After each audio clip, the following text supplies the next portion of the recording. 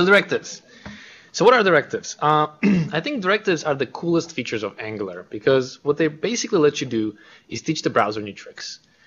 Somebody on Twitter had an awesome quote, which I think I'm very proud of that they used this particular quote, but basically they said, I'm pretty sure HTML6 goes under the name of Angular.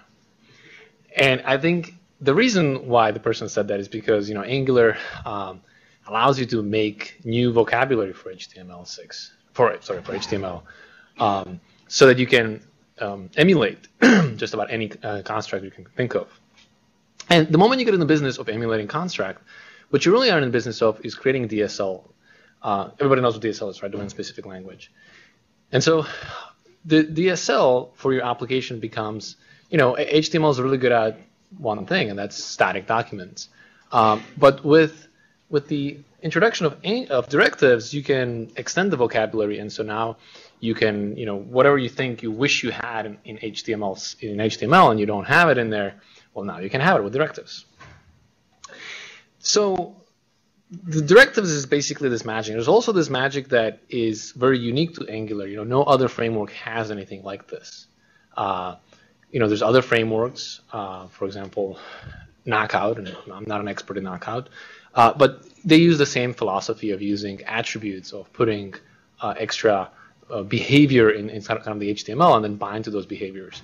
But it turns out that in Knockout, the set of vocabulary that they have is fixed. If the authors of Knockout didn't put it in there, you can't have it. But Angular is very, very different in the sense that we are the meta framework, right? We allow you to make to customize these directives for yourself. So let's talk about what directives are because, well, judging from the mailing list and IRC questions and so on, I mean, there's a lot of confusion about them, and it's probably my fault because I should have done a better job documenting. But at the same time, it is something that's super complicated, and we're trying every day making it simpler, but it's just a complex piece of stuff. So anyways, let's dive into it. So the first thing I want to show you is how Angular actually bootstraps itself. How does the whole thing kicks in? So normally you put right here you put ng-app, right? And we're all familiar with this. By the way, I love questions. So as I'm talking, if you want to know anything, just come up to the microphone and ask. We have t-shirts for good questions, and you don't have to worry about derailing me. So normally you do ng-app. And this is kind of a meta directive that kind of bootstraps the whole application. But it doesn't, in order for you to understand what's actually going under the hood, I've created a manual bootstrapping process. And the manual bootstrapping process is basically here. And I'm going to go through it. So, as every application has to have, you have to wait for unload event. You have to wait for the DOM to load.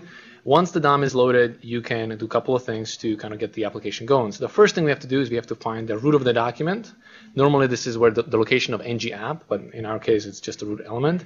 Then we have to list a set of modules. Modules is probably another tech talk because we're going to have probably in the next meetup to just discuss them. Anyways, Angular has a built-in module called ng, and that's the thing that has all of the directives and all the magic in there. It turns out that the same APIs we use for building Angular are the same APIs you get to use for building your own directives. So there's nothing special. We don't have any special access to the system, which is important because it means that whatever we can do, you can do as well. So there's this hidden directive called hidden module called ng, which you normally don't have to specify explicitly, but because we're doing a manual bootstrap, we have to do that. So the next one is my application, and the my application, that one simply says, make a new module called my app. Nothing really interesting there. And the last one is kind of an inline module, and what this one does is basically tells the module system where the root element is. The root element which we got, the hold off says, this is the root element, so from now on, this is what it is.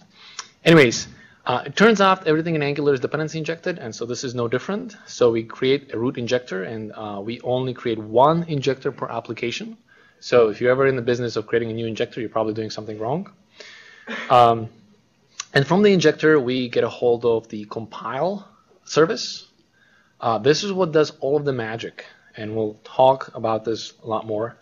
And what the compile service does is once it basically traverses the DOM, starting at the root element, and it looks for directives, and we'll talk more about how this is happening. But once it discovers these directives, it executes its compile function, And the compile function is responsible for returning the link function. Again, we're going to talk about all this stuff in more detail.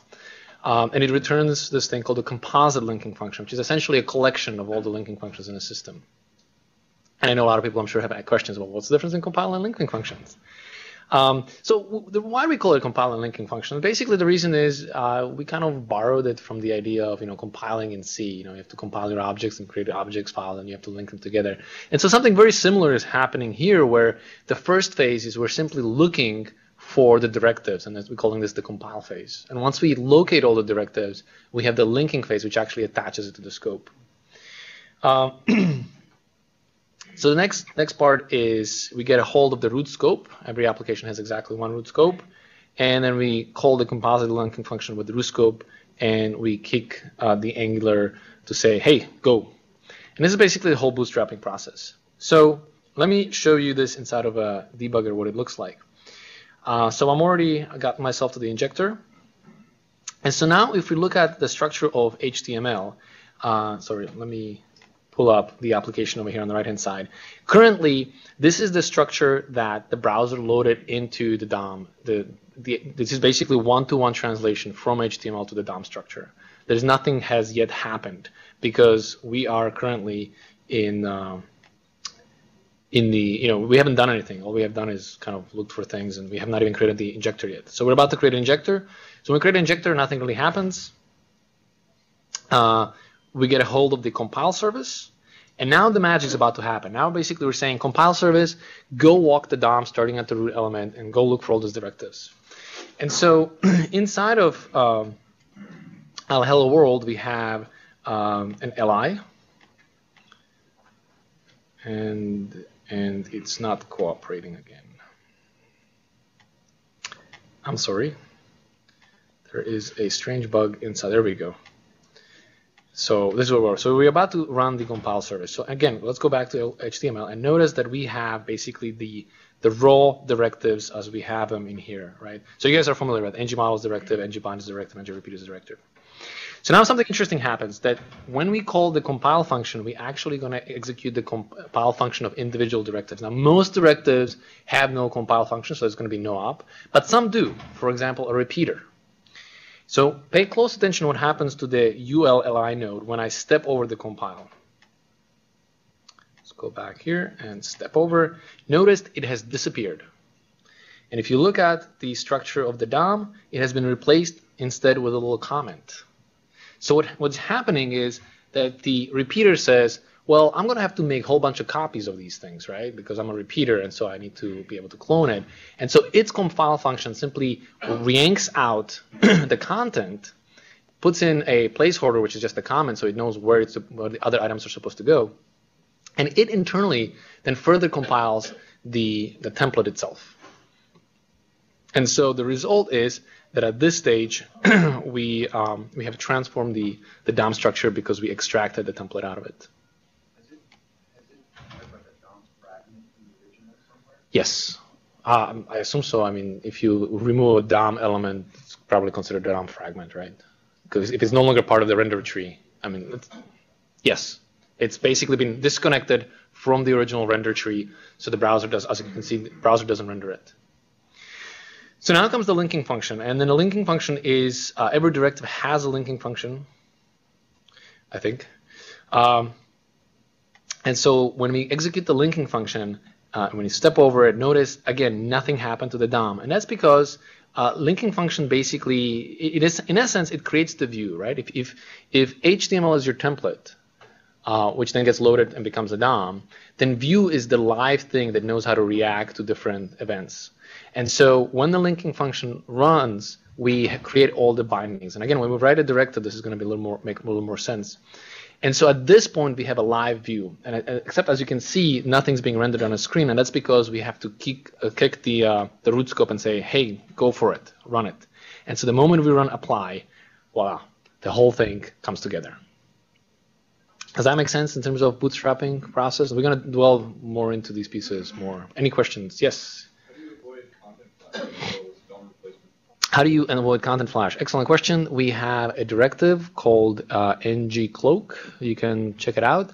Basically, it's a CSS rule that hides basically the chunk of DOM until the compile and linking function goes through, and then the compile function then puts it back in. So that's how we do that trick. There's other tricks you can do. Talk to us maybe afterwards. But it's a good question, but it's slightly off topic. Okay, so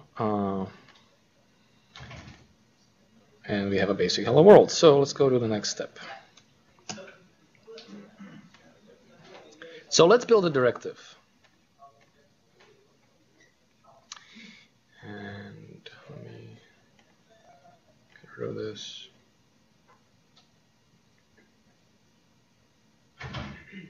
So I created this very simple Hello World app, and you can see the source code on the left-hand side and the actual app running over here. And I'm assuming most of you guys are not Angular beginners, so you kind of can translate what's going on. But basically, when I type, you can see that the name gets updated. I have a single controller over here, and the controller simply sets up name and leak variables, and then I simply have a piece of debug information to show the name and debug down here.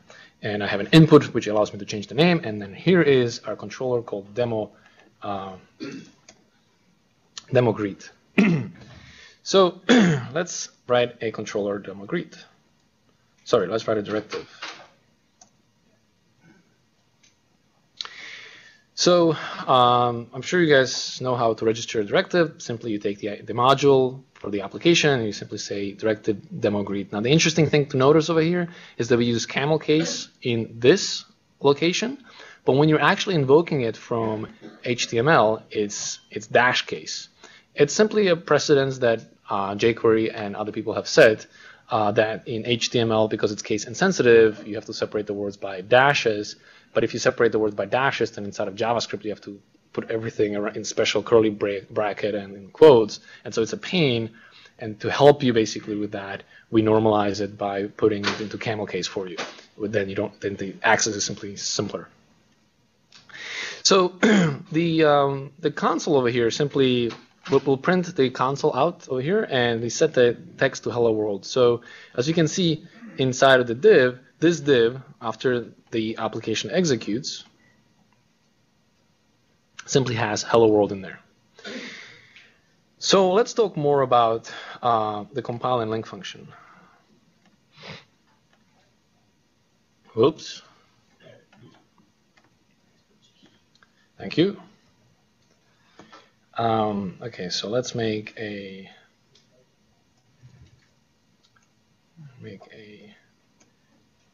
compile function, compile element, adders,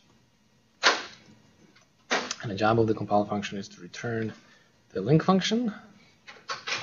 And what I'm going to do is I'm going to put a printout over here, and I'm going to change this and say compile, and it's going to say compile function, and I'm going to label this just for our benefit. And let's say I'm going to do CElement.add class compiling. And this is where the confusion begins, I think. So let's run this. And let's look at the DOM structure. And so we see that the DOM structure has hello world, and it also has a class compiling. So why in the world we have two different ways of what appears to be doing the same thing? So before I do that, I'm going to do one more thing, and I'm going to say, well, is the compile element same thing as the link element?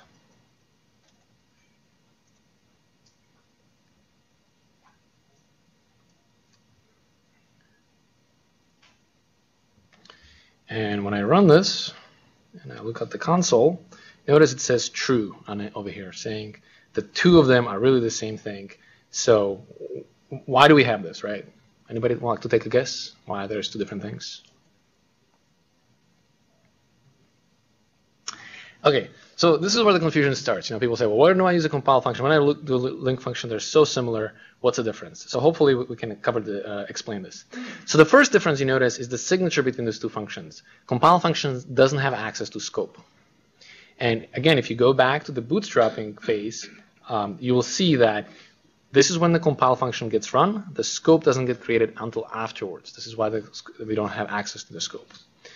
But for many practical purposes, the two look the same until I do this.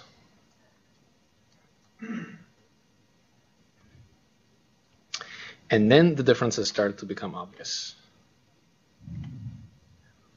So notice the compile function got executed exactly once, whereas the linking function gets executed once for each iteration of the repeater. So there's two of them over here. And once we have a repeater, we no longer, the two are no longer the same. See, it says false. So the compile element and the link element are no longer the same. You can also see that if I go to here, that the class, both of them have the class compiling. So now, how can it be? How can it be that both have the class compiling when the compile function get executed exactly once? And so the answer is that the compile function got to modify the template, which the ngRepeat used to stamp out new instances for it.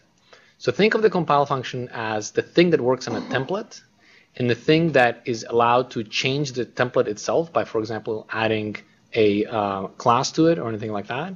But it's the linking function that actually does the work of binding the two together, because the linking function has access to the scope. And it's the linking function that executes once for each instantiation of that particular template. So the only kind of things you can place inside of the compile functions are things that are common across all of your instances. And that's not very common thing to do, because you might place things like adding class elements, but typically the class elements you add are different for each instance, so you can't only put it inside of the compile phase. Does that kind of make sense? I see a lot of confused faces. I'm sorry? Sure, you can think of it that way. The point is, it's the thing that runs on a template, whereas the link function is the thing that runs on an instance that's actually instantiated. And it's confusing because unless you're inside of a repeater, the two look identical, because there's one-to-one correspondence between the template and the instance. But once you get into a repeater, that's no longer the case. And so a lot of people, I've seen a lot of people write incorrect directives because they put things that don't belong inside of the compile function. They put it in there, and it kind of works. But then they put it inside a repeater, and all hell breaks loose. Yes. So if you're not using a repeater, is there a point doing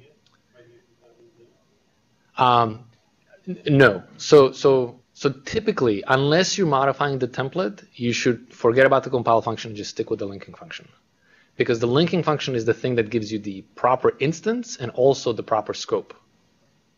So the compile function is purely for modifying the template and nothing else. Okay, I think we've made that point.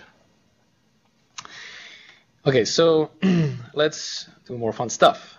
So this is kind of a made-up directive. Doesn't really do anything, so I'm just going to play with it. But let's get rid of the compile function, because as I said, it's very rare for you having to use it. So let's make a link function.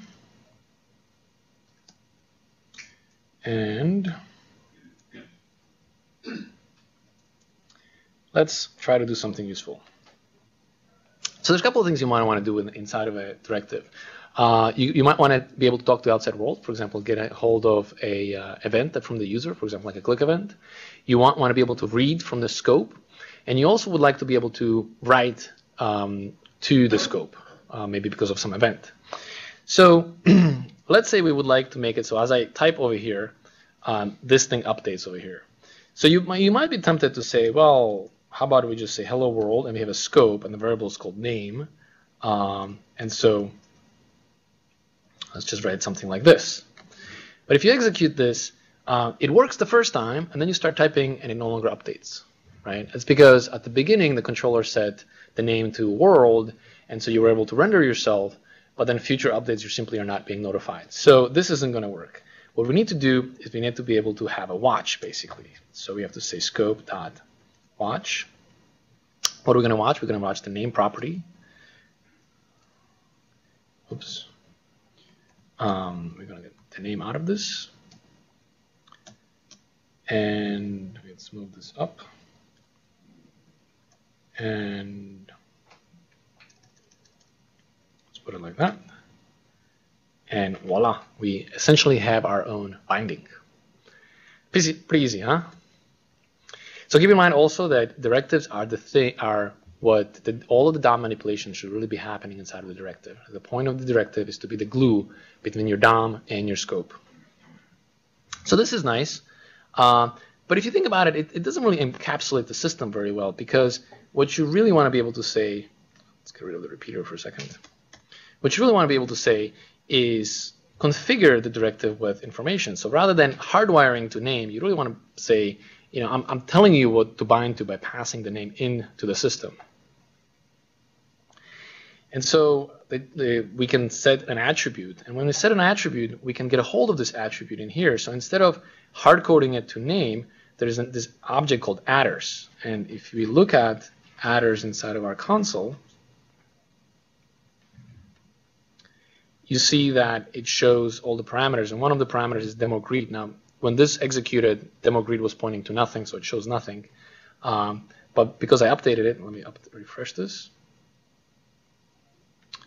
The demo greet now points to name.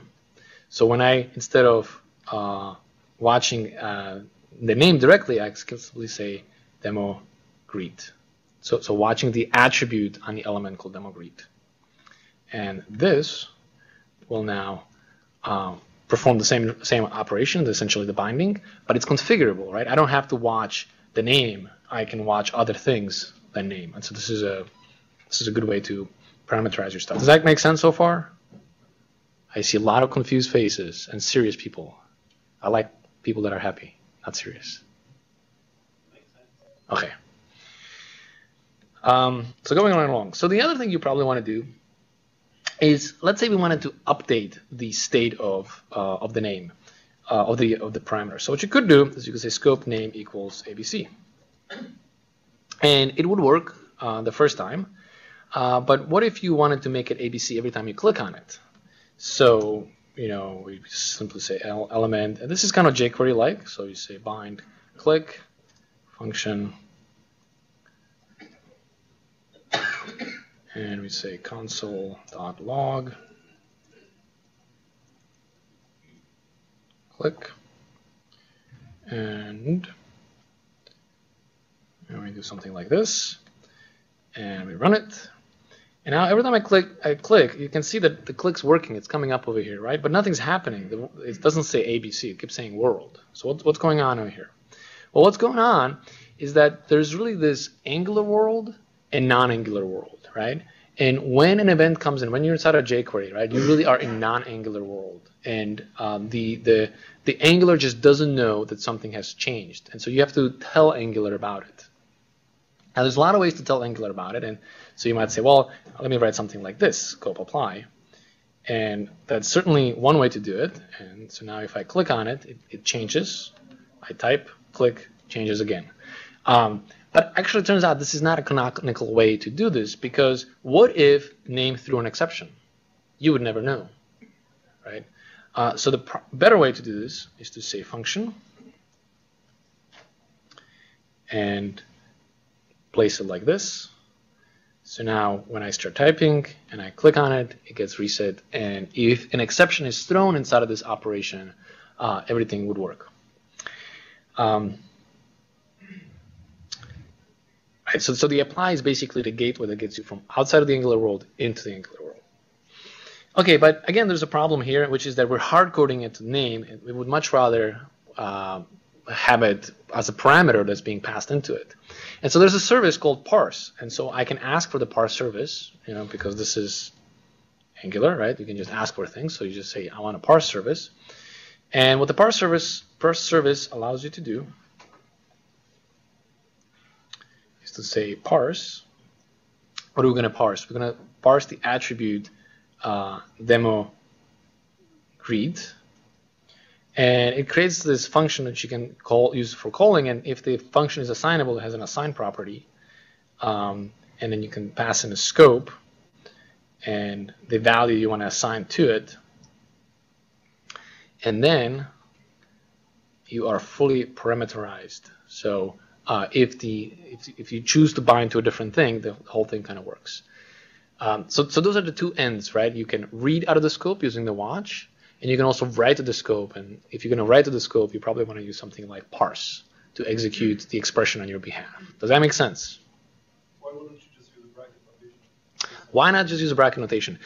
Because bracket notation would only work for basic things like name, but if I said name.first, the bracket notation would create a property called name.first, which is not what you meant, right? You meant to say the name property on the scope, and then that object has a property called first.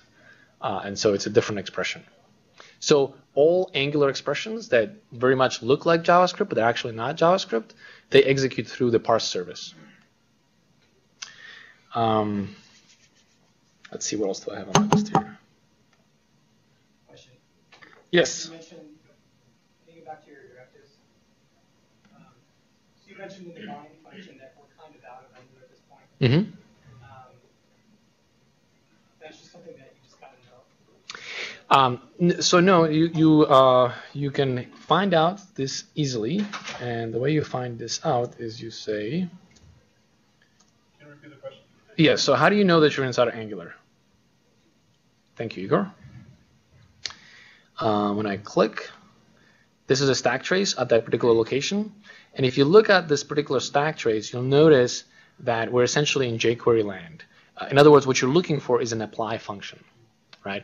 There is no apply function below you, right? So all operations inside of Angular need to happen in apply, and usually all of the directives properly transition you into the apply. So unless you're writing your own directive, when you're using our directives inside of your controllers, you never have to worry about apply. It should just automatically just happen at the right moment.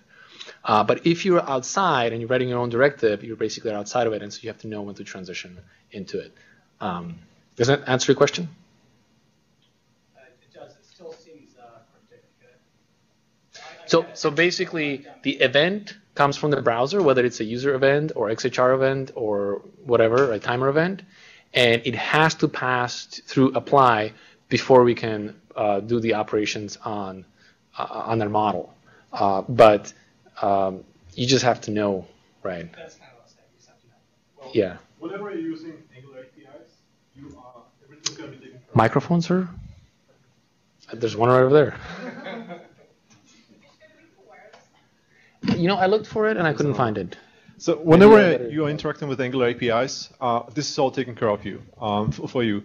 Whenever you're building directives is when you typically interact with DOM events or jQuery plugins, and that's when you're not in the Angular world, and that's when you need to know about apply. But directives is something that you usually build when you are more advanced. Because of all the existing APIs. So I think you should be fine. And as long as you know if you're using Angular APIs, you're fine. If the event is coming from jQuery or DOM, then you need to call apply. Okay, so this is the basic directive. And so what we have done is basically created an attribute. Oh, we forgot different ways of invoking it. So before we move on, I want to show you one more thing. So this particular thing, we say demo greet, but it turns out you can also say x-demo. You can also say demo-greet if you like HTML. These are all equivalent. You can say data-demo if you really insist on being HTML compliant. But you can even do even crazier stuff. You can say class demo, and I think it's a colon like that. And so when I refresh this, it's not going to work. And the reason it's not going to work because by default, we only bind to attributes. And so we have to help it out and say restrict. And we say we can be attribute or you can be a class. And now it works. Now, why would you want to bind to class? Well, you would like to bind to class because sometimes you're using libraries like Bootstrap. And these libraries say, well, if you put these classes, then the right stuff happens. And what you really want to say using Angular is like, well, if you put those classes, not only the right stuff renders, but the right behavior is going to be there as well. And so you want to execute that stuff as well. So you can do this, and you can also do this. You can also do demo greet as a tag. Unfortunately, this one also takes an argument, so we have to do it twice.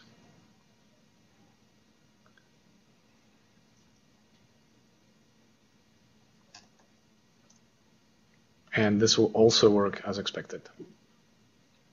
So we really have, you have a choice in the way you structure your stuff. Yes? Do you have any restriction like for old browsers? The restrictions, yeah. There is no old browsers. There's only IE and everything else. So in IE, yes, good question. What about IE? IE turns out likes the XML namespace, provided that you put XML namespace declarations on the top. So that's kind of a good strategy for IE. But it doesn't like elements that it's not familiar with. And there is a page on our documentation that specifically talks about all the quirks of IE. And the way you get IE to cooperate is that you have to declare all of the elements ahead of time. And the way you declare them is you say document.create element, my element, and then all of a sudden something magically starts working inside of IE. Don't ask. Read the documentation. I think it's fixed in IE9. But yes, we don't recommend doing this by default, and only because of IE8. You can make it work if you do extra tricks that are described over there, but by default, this is not going to fly with IE8. Okay, let's move on to the next thing. So this is basic directive. So let's talk about now something that we would call components. And so, let's make me smaller. Okay, so here is a basically a typical web page, right? Usually on the upper right corner you have a IM, and that's who you're logged in as. And then in this particular case, I'm actually looking at a set of developers, and this is the Angular team. And the code for rendering this guy and the code for rendering this guy is the same thing. So let's have a look. Basically, it's over here, right? Saying if you have these divs and these images and this h1 and the set of classes placed over there, and also if then we will render something that looks like the right-hand side. But because we have to do it twice, we basically are repeating this code along with this code over here. And so now we're getting into the world of reusable components, right? We know that repeating yourself is a bad idea inside of code, and you want to be able to reuse, right? If this was JavaScript, you would say, oh, let me extract a function, and let me call that function because it's the same thing that has to happen in two different locations.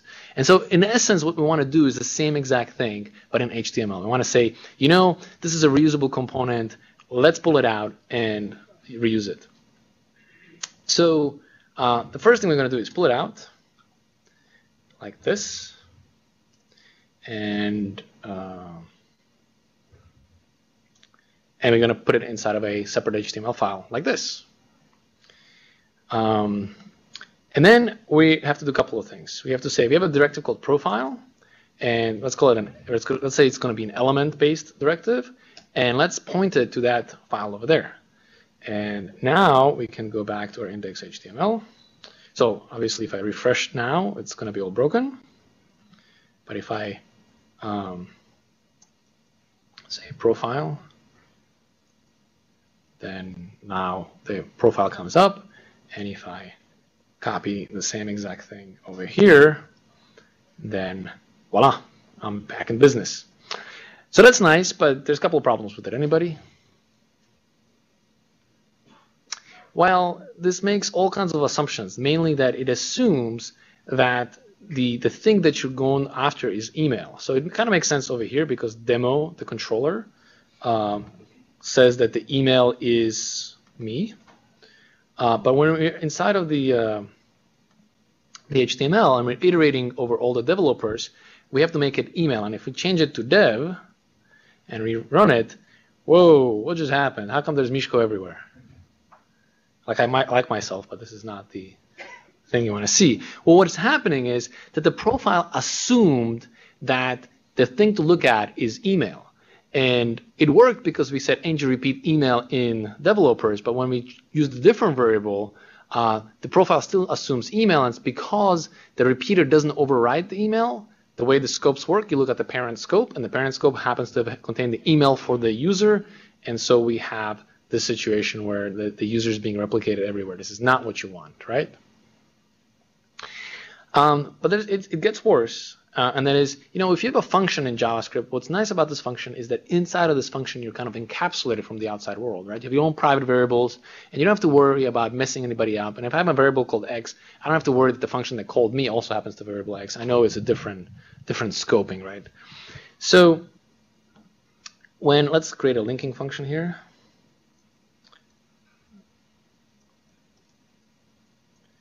And so the basic problem is that if I have inside of a scope and I say scope.leak is equal to,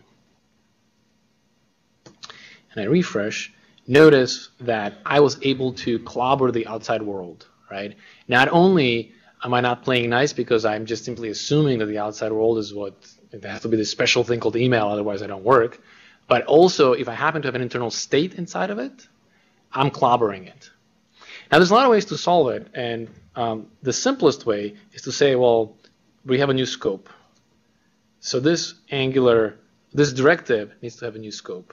And now you see that we're no longer clobbering leak. And why are we no longer clobbering leak is because if you look at the scopes, the outermost scope has the email, which is myself, and the iterations, there's the individual iterations, they have a developer called Misko, developer Minar, developer Vojta, and each one is writing its own scope. Each one has its own private kind of place to play. So now we solved one particular problem, that we are no longer leaking to the outside world, but we haven't solved the other problem, that we are not parameterized, right? Like it's essentially as if you called a function that has no arguments, and the arguments are in a global location. You just have to write into a global location, and then you call a function, and then the function knows to look in the global location. Right? This is not how we code, right? We know this is a recipe for disaster.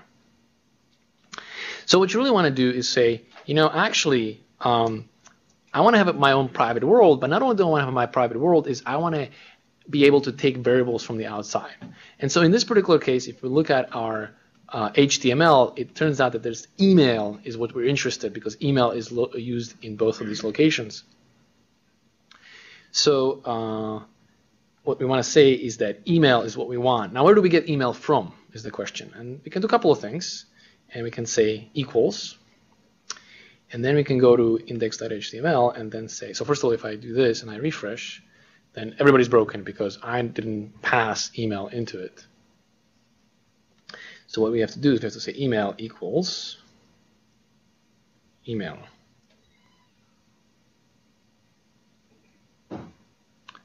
And voila, this guy works.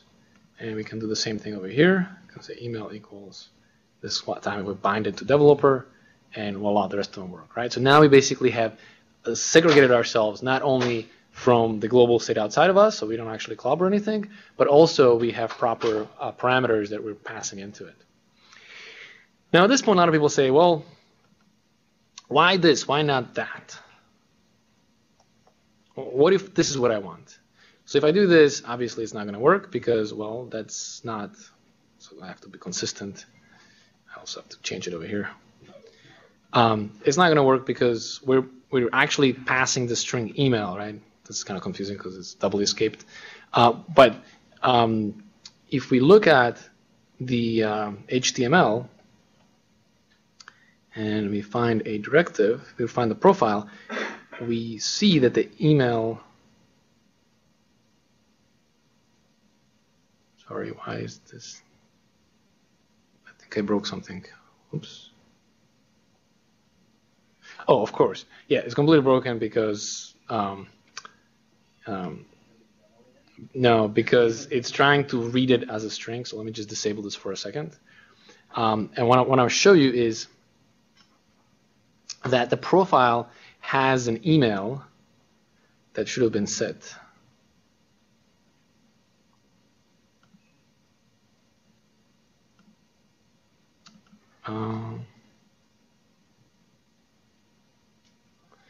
Okay, I'm not sure why it's not showing up. But anyways, the way to do this is to say we want to read the attribute. So, and it works now. So whether you specify equals or you specify @, you're basically deciding whether you want to use this style versus the other style. So you say, well, why do we have two styles? What's the difference? Well, it turns out there is a significant difference.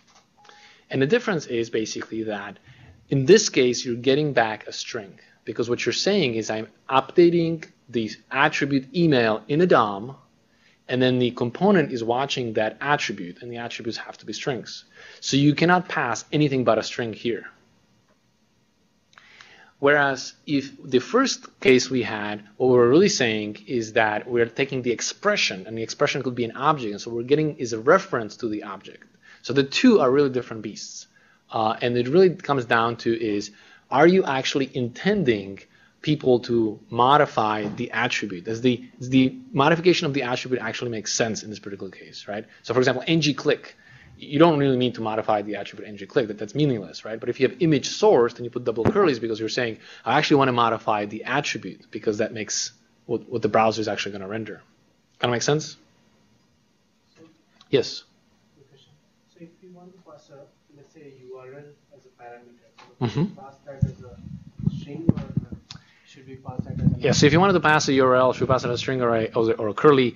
That's totally up to you. It's kind of your decision, unless Igor has an opinion about this thing. It's hard to have a set of rules that say, oh, you have to do this versus that. It kind of depends on the context of the component. If I want to simulate something that behaves like an image tag, then obviously I'm going to use double curly because I want to simulate the fact that changing the attribute has a behavior. If I have a full-on component, then I will most likely use it as an attribute rather than as a reference to an object rather than as double curlies.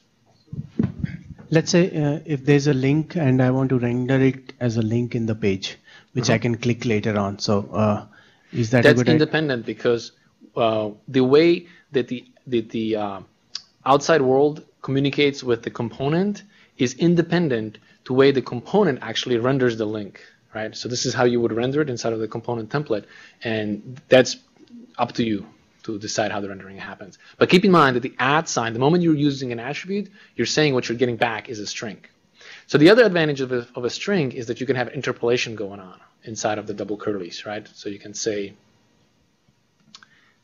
something like email/abc, and then if you run it, you actually see that ABC got added to it, right? To each of the, well, actually just here because of the top one. So if what you want is to give the user the ability to have interpolation, then you probably want double curlies. If what you want is actually get a reference to an object, then interpolation is meaningless because interpolation always gives you a string. Okay, thank you.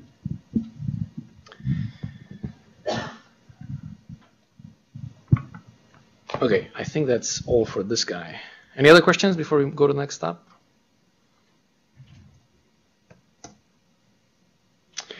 Okay, so let's talk about the most complicated thing that people always get confused about, and it is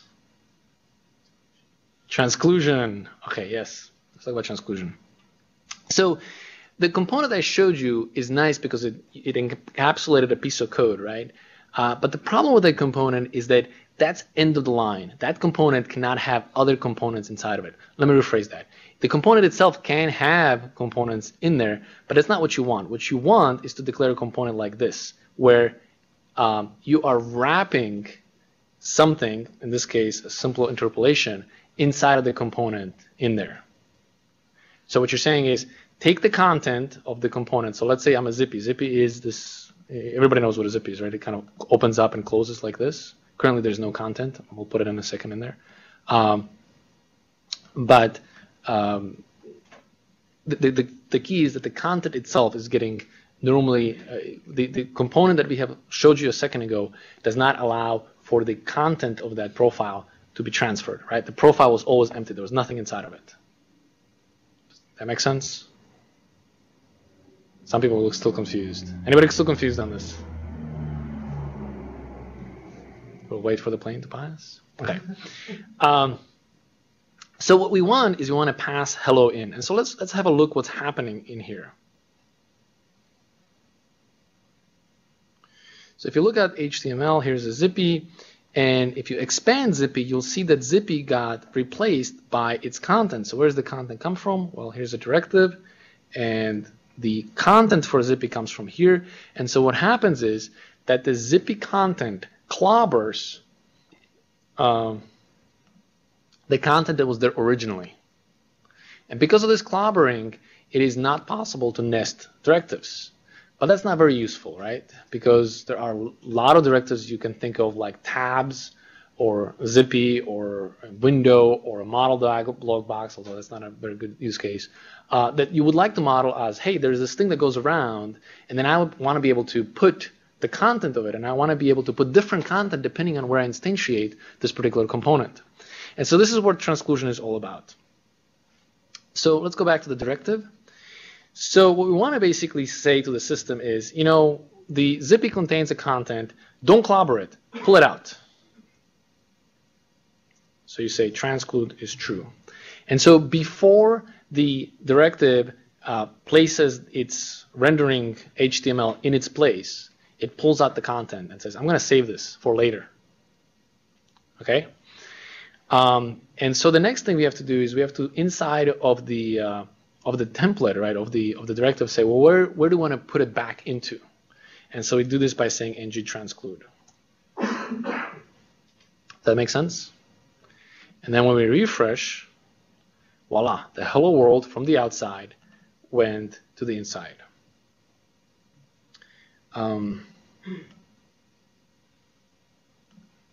So now let's talk about this some more. So let's have a name here.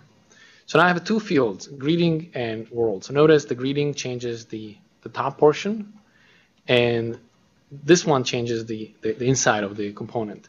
So if you look at the code, the greeting changes the title, you know, which we just talked about, that we can use double curlies for the interpolation. And the content is hello name, but really the content could be anything. You know, you could put another zippy in there or nest them or whatever you want, other components, etc. But let's just keep it simple. Let's just have hello name in there. So what's interesting is that think about how scopes are. This name is actually a child of the zippy, right? So let's go to the zippy. And it would be a tragedy of encapsulation if I could say escape name equals like this, and that would clobber the world in here, right? Do you see what the issue is? If I wrote to name, which just happened to be the name that is used over here, then I would, because the content got transcluded, got copied to me as a child, I would be clobbering the name, and therefore the copied content wouldn't behave the way you would think it would behave. And so now we have to do a little bit of dance with scopes in order to make this thing possible. So what we want to do is say, look, the stuff that goes inside of it, I know it's inside of another directive, but that directive needs to be isolated, right, for all the good reasons we talked about earlier. So it has to have its own scope. So that it's isolated, we talked about earlier how the creation of the scope creates isolation, so we don't leak content outside. But also it means that the thing that we copied in this case the hello name, has to have a scope that is not a child scope of the component. Because if it would be a child scope of the component, it would see all of the attributes, all of the properties on the scope. And so the thing I just showed you would clobber name. So by writing into the name inside of the scope, I would clobber it for the transcluded content, and it would no longer behave as you would expect. So what the transclusion does is not only does it pull out the content, but it also pulls the content in the correct scope. So it copies the scope, it creates a new child scope, and it actually creates the two scopes as siblings. So in other words, the component itself and the transcluded scopes are siblings next to each other so that they don't inherit from each other in order to create the correct illusion of isolation. Does that make sense? Really? That makes sense? They're both children of the parent scope, yes. solar scope? Yes. Okay, but the isolated scope doesn't inherit. Right, so isolate scope is non-inheriting, so that I showed you the earlier problem that if I didn't properly provide a username email, it defaulted to the parent email and then rendered the wrong thing. So I want to make sure that doesn't happen. So if I forget to initialize something inside of a component, I don't accidentally inherit from somebody. So the components have a non-inheriting scope. So that isolates the component from the context that they're placed in. But we have a second problem, which is that we have to isolate the transcluded content from the component itself. Because you can imagine a component, and a component has a hole where the thing got moved into.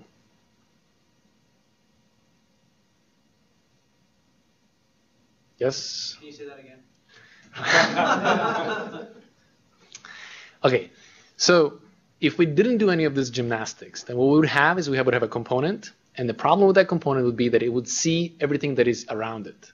That would be equivalent of you having a JavaScript function that would inherit all the global properties from the parent.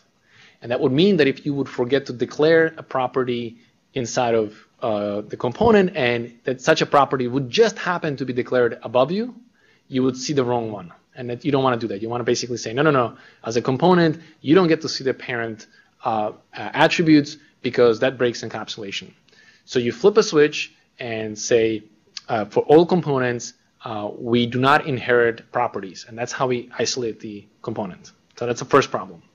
The second problem is if you copy the content, in this case, if you copy the hello name right here, and move it inside of the zippy, inside of the body, if you look into it, this is where the hello name ended up in here.